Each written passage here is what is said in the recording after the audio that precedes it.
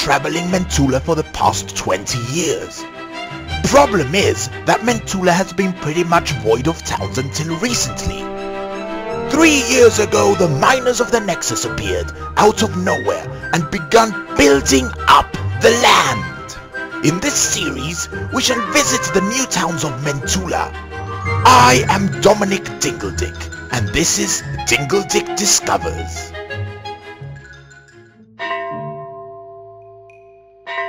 We are here at Huevolton, town of the miners, the first ever hamlet to be built in New Mentula. But grand as it is, today we are not touring its majestic city walls. Instead, we are heading off to Huevolton, the newest city built by the miners of the Nexus. Huevolton is not as accessible as other Mentula nations. It is located above the clouds and floats 100 blocks above sea level. Unless you possess the power to fly like some sort of majestic albatross, train travel is the only means to get there.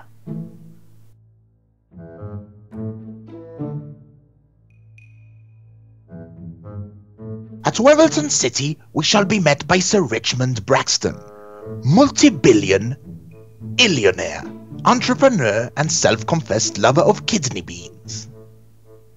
The first building we encounter is Braxton Tower. As the name suggests, it is named after Braxton bears, a tiny breed of mammal that live in the forests below Huevolton. Coincidentally, Sir Richmond Braxton fully funded the tower's development. I first approached the miners of the Nexus when I heard they were building this marvelous sky island. I thought to myself, Richmond Braxton, what a handsome chap you are. This island of theirs has your name written all over it, only it didn't. So I thought to myself, let's make it so. Oh, I thought the building has HC on the front, for Huevolton City. Nonsense. The HC stands for handsome chap, obviously a homage to myself. Right, of course. Speaking of signs, why is the clock at the top of the tower always displaying 11:51 at night? That, my good man, may look like a clock, but in fact it is a reference to my greatness. 23 is the number of times I have been married, and 51 is the size of my huge ballroom. It is 51 meters long. It's a ballroom I have back at home. I am very, very, very proud of it. Ballroom. I see. So tell us, what is it like living in Huevolton City? Live here? Whatever do you mean? No. I live in the Braxton complex in the Pishton Valley. And what are the miners of the Nexus like? Well, yes, they're a handsome lot of fellows, all with their different, cultural differences and whatnot, but yes, they work very well together, as you can see by this majestic building they have built for me. After meeting with Sir Braxton, we head up a small flight of stairs which leads us to the City Hoppers. The Hoppers are an intricate train system that links all 5 of Huevolton's prefectures together.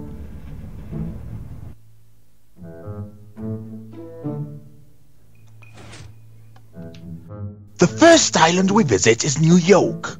This area is the residential center of Huevolton. If you ever come to live in this fine city, this is where you're most likely to find residence. Here, we can find flats to suit all price ranges, from the exquisitely majestic 360 tower to the highly affordable eggshell terraces.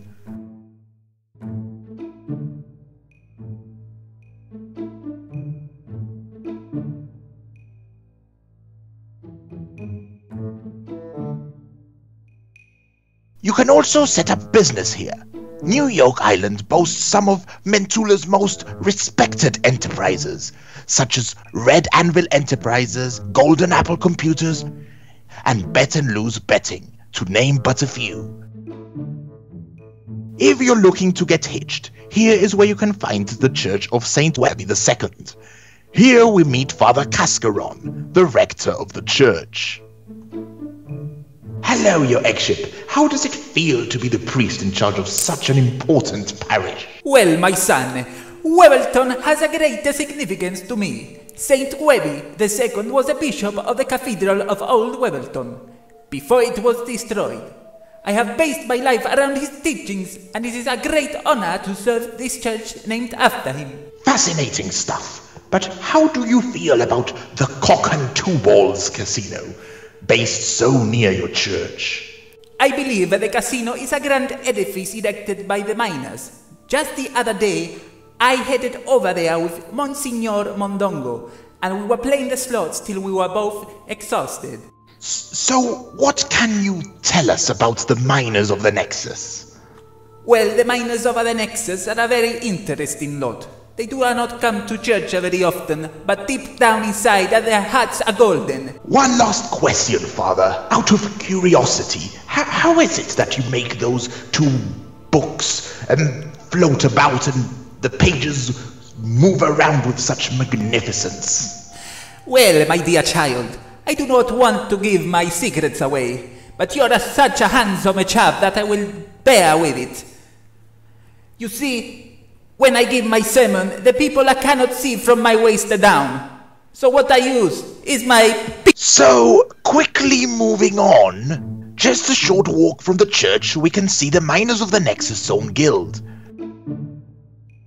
Due to their increased popularity as of late, the miners have begun building guilds all over Mentula for their increased membership. Here, we have the great privilege to meet up with two of its members, Rastrol and Bardock Germs. So hello there, miners of the Nexus. It's a great pleasure to finally meet you.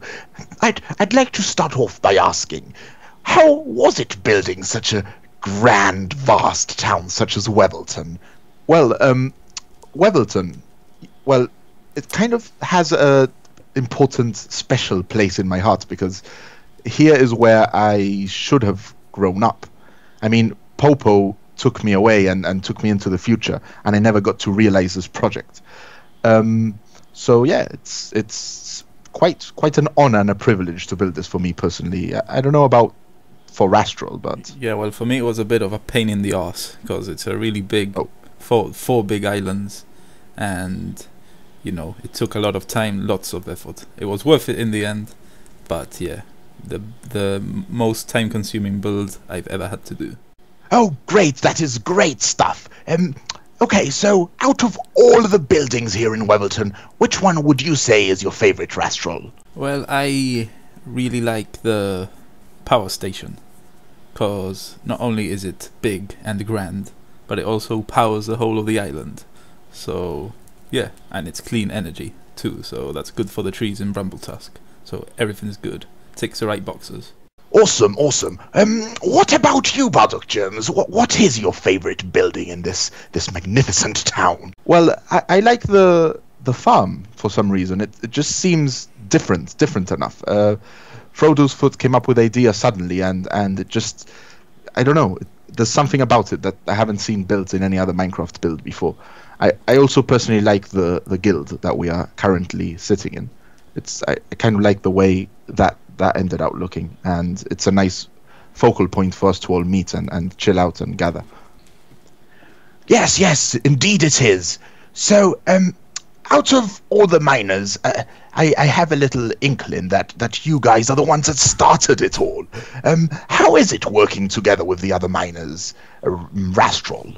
Well, it's great to work with a bigger team. That means you get things done quicker, and you can set yourself higher tasks, bigger projects. So yeah, it's been good. We did start it together, but it's good to have an extra 3 people. Yeah, I mean, the more the merrier, but sometimes with too many people, things tend to get a bit complicated because we each have our priorities, we each have our preferences. So, one last question, miners. What is the next project you're going to do? Because, quite frankly, I can't see you doing anything bigger, better, grander than Huevolton City. It's just out of this world. Next project, Rastral, I don't know. Do we have anything? Yeah, we have a few ideas, but another good thing is our viewers keep on giving us lots of ideas. So that's always good to have loyal viewers to give us ideas. Thanks for that, guys. Fantastic. It's been a great pleasure to talk to you guys. Yes, I shall be heading off now, so any last words? No. Thank you for interviewing us, I suppose. Thanks. Thanks for the interview, and enjoy the rest of Huevolton. As we leave the Miners Guild, we head on over to the next island, the University Island. Instead of traveling through the hopper system again, we decide to walk through the bridge. Each island is connected by a bridge system. The bridge system consists of roads above and a pedestrian access below. The view from the pedestrian bridge is quite spectacular. One can really appreciate the height at which we currently are.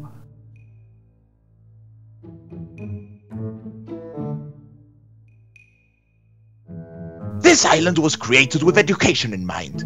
It contains Mentula's greatest learning facility, Huevolton City University. It is a self-sustained university, teaching many courses, everything from agriculture to sporting. Due to this island contains a farm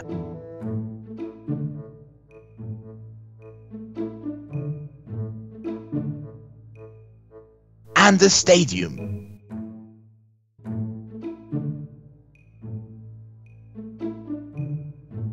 It also contains a hall where students can reside. Dr. Navo, the dean of this university, has taken some time from his busy schedule to grant us an interview. So we're meant to be meeting Dr. Navo in this lecture hall, but it seems the lights are off. Oh, there you are, Dr. Navo. Hi, Hello. Doctor. So, Dr. Navo, how does it feel to work in such an epic, grandiose faculty of modern technology built by the miners of the Nexus themselves? My name is not Mr. Nav, excuse me very much. I am not Mr. Nav, but I am Mr. Jantor of Huevolton University very much. Oh, I understand. You don't like the calling you by your surname, Mr. Janitor Nav. So, Dr. Janitor Nav, how does it feel to, what sort of courses do you do here in this faculty? Of course, I do very much work. Don't tell anyone I do no work. I do very much work here, like cleaning the toilets. I brush the dashboard and whatnot. Yes, very much work. Yes, brushing the dustboard is part of the cultural upbringing of the youth of tomorrow, I'm sure. So what are you talking about? You crazy? You come up here in the classroom and you talk like you with the mom. Yes, quite. Dr. Navo. So how does it feel to be a doctor of your caliber? You do not come and feel. You do not come feel me very much. I will do the touch on your face. I will come and kick in your face and don't do come close. I do no feeling. I don't quite get where you're going with this. Is this some sort of psychological experiment that you're trying out on to show our viewers the way it works? You are getting on my nerves. I am trying to work over here in the clean the classroom for Mr. To come here and teach in the lecture room and the blah blah blah. But I come here to clean the desk room. What is wrong with you? What? Yeah, well, thanks for your time, Mr. Dr. Navo. Not Dr. Navo. My name is Billo. I come here to clean classroom. Yes, quite. I shall take my leave then. Yes, you go. Goodbye, good sir. Thank.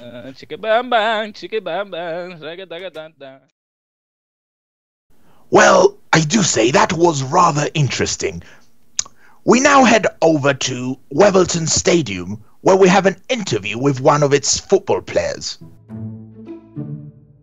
Unfortunately, we couldn't get an interview with one of its good players, so instead we're stuck with one of the bench warmers. We're here at the Ernie Stadium, interviewing player number 19, is it?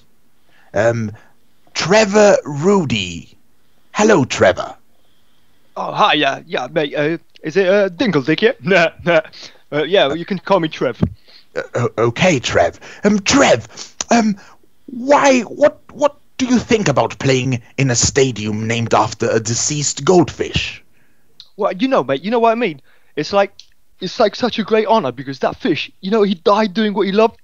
He was trying to get freedom. He never gave up, and that's the motto of Huevolton Football Club. You know what I mean? Doesn't matter how many times it looks like we're going to sink to the bottom of the league, we try to leap right out the box, pushing the envelope. Right. The envelope. Yes, that's very deep words there. So, since this stadium was built, have you played any matches here? Have you, had any friendly matches or any championship cheaply doobity doodahs here at all? Well, recently we've just been accepted into the UEFA Championship. It's like a cup, but it's in the shape of a sheep. Now, for many years we've been trying to fight to get into this tournament, but because our stadium's up in the sky, we've had neighbours complain that we don't really have a stadium to play on. But hopefully soon we'll be playing against the rest of Mentula. Well, it's been a marvelous interview, Mr. Rudy, and we hope that you have some very good luck with that sheep cup thing that you were mentioning. Well, yeah, thank you, Dingledick. After visiting the University Island, we are now on Huevolton's Entertainment Island, the island of Las Weathers. It is known as the city that doesn't sleep because it drank too much caffeine right before bed and just couldn't get any shut-eye. On this island we find Huevolton Broadcasting Corporation, where many television and radio productions such as this one are created. But its main purpose is a place for the residents of Huevolton, and indeed the rest of Mentula, to find a break from the hustle and bustle of everyday life. We can catch a film at the complex.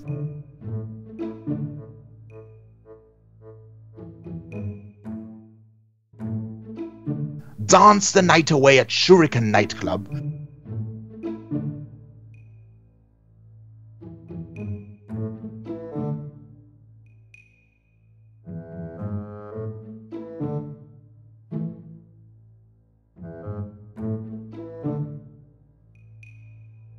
Or waste all of our hard-earned cash at the slots of Cock and Two Balls Casino, which we're currently standing in front of. We now head into its grand games room to chat with Ivana Vananova, a blackjack dealer. Good afternoon, Miss Vananova. What exactly is your role in this casino? Oh, I hunt the Siberian wolves and protect the tribe from harm. What the hell do you think I do around here? We are sitting at a blackjack table, you durak. I beg your pardon, miss. Sorry for my ignorance.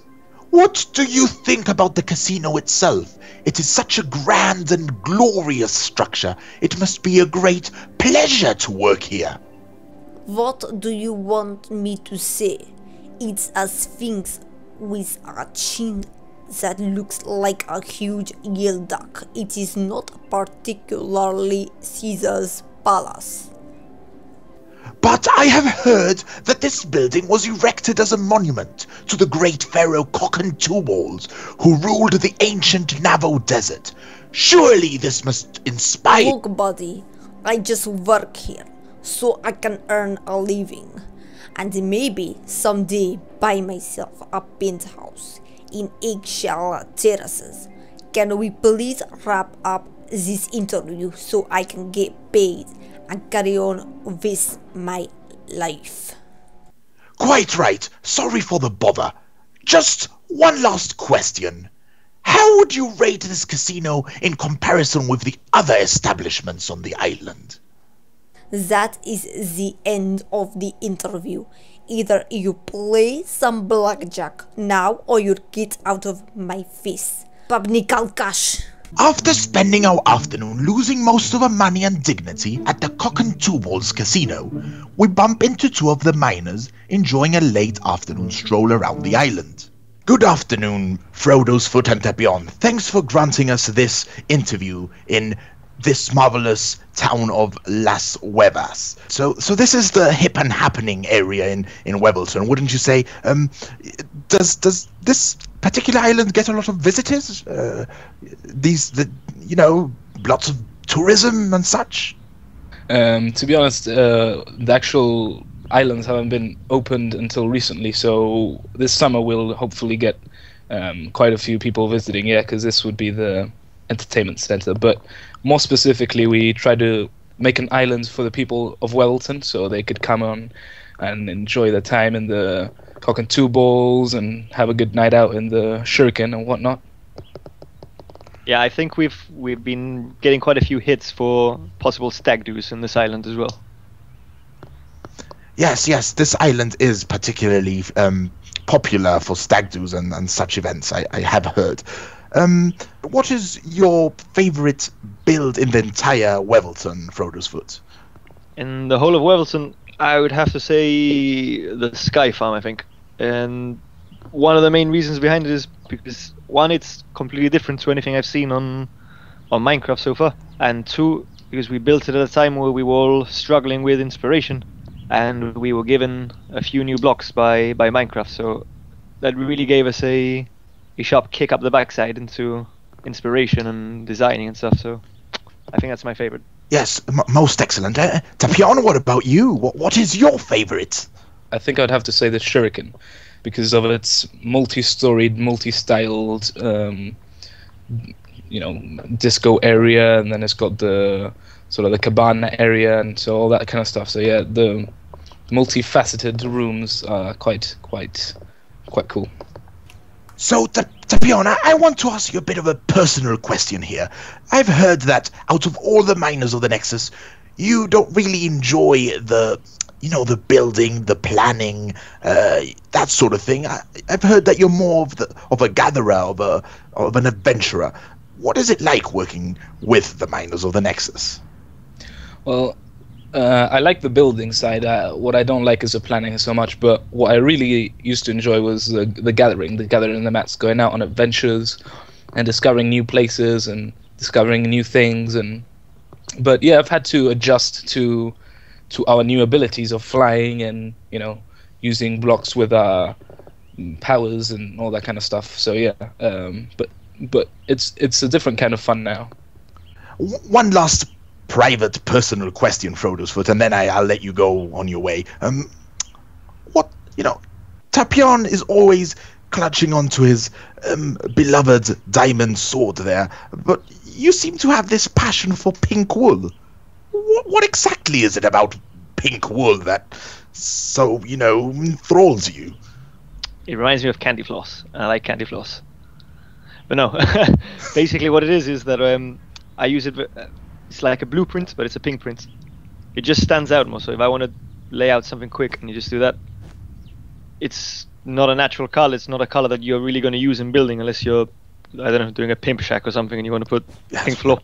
Or surrounded by pigs. But it really stands out. So I find it's the best sort of material to use as a template.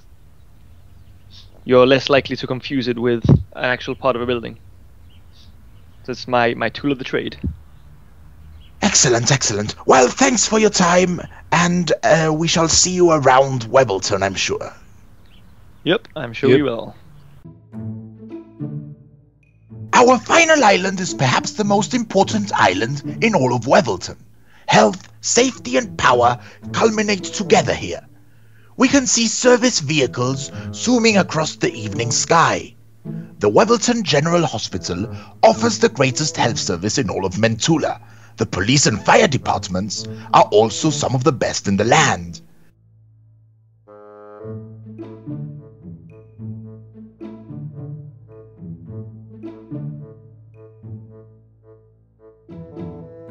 This island also houses a power station that boasts the safest and cleanest electricity you can find.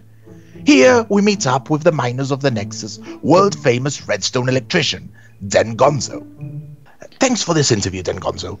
The electrical engineer, excuse me. Okay, yes, sorry, electrical engineer. My first question, how is it like being in so many electrical thingamajiggers. How does it feel to have to build such intricate things? Well, it really is quite fun.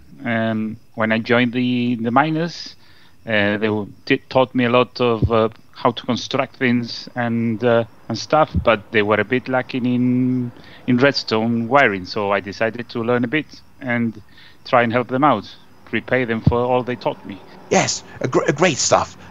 So living down in the underground as you did as an orc, how did it feel to come out into the open air and start building these huge edifices and these massive skyscrapers up in Huevolton?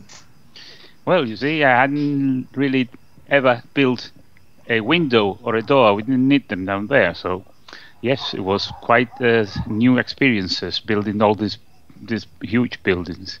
And up here in the islands is great. A lot of fresh air. It's totally different from where I come from. I'd also like to ask you, I've asked the other miners, what is your favorite build in Huevolton? What most strikes you as your favorites? Well, I think one of the most enjoyable one for me was the fire station, where we had to build not only the building, we did have some great lighting and lighting stuff and things, and then the vehicles we did, the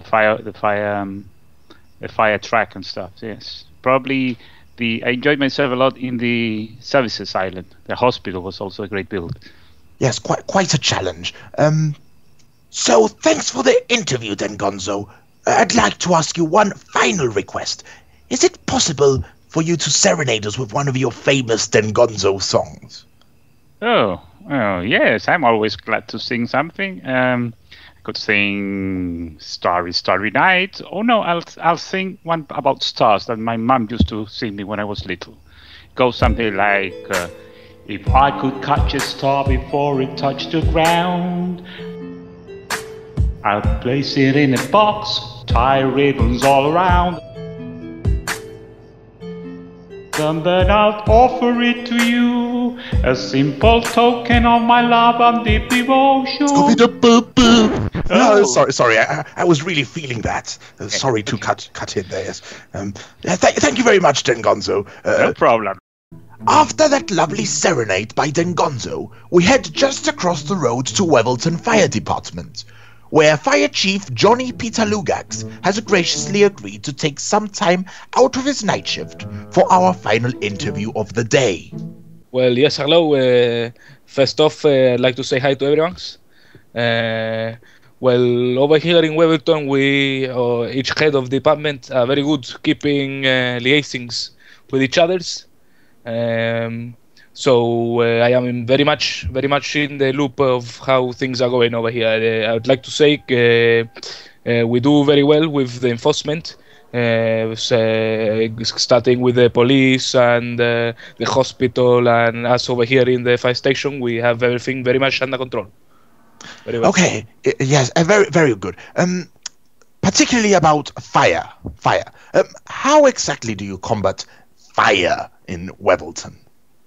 Well, over here we have a very high-tech system of response, where our fire trucks go out very quickly because we have the power of flyings, and yes, we have very, very, very fast responses over here. Yes, excellent stuff.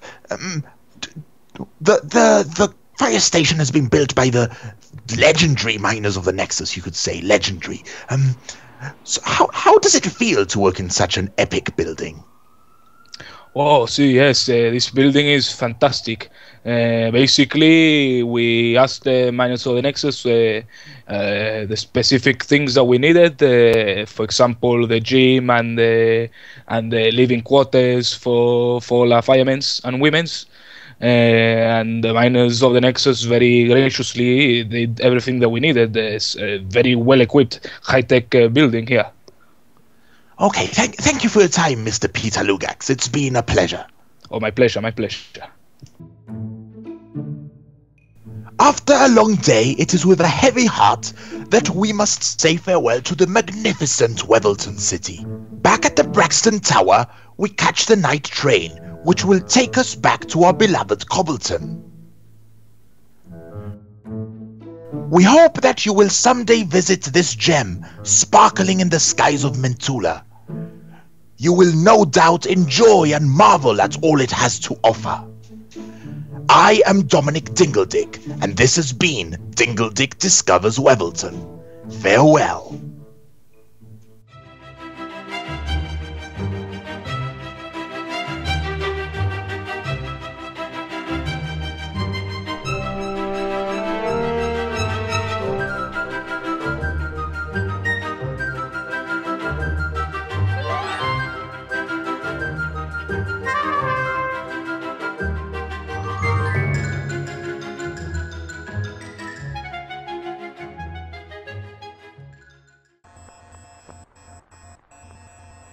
I want to ask you a few questions about Huevolton, particularly about the enforcement. Just turned into a raptor here. They do not come to the church very often, but I know they are a very good people,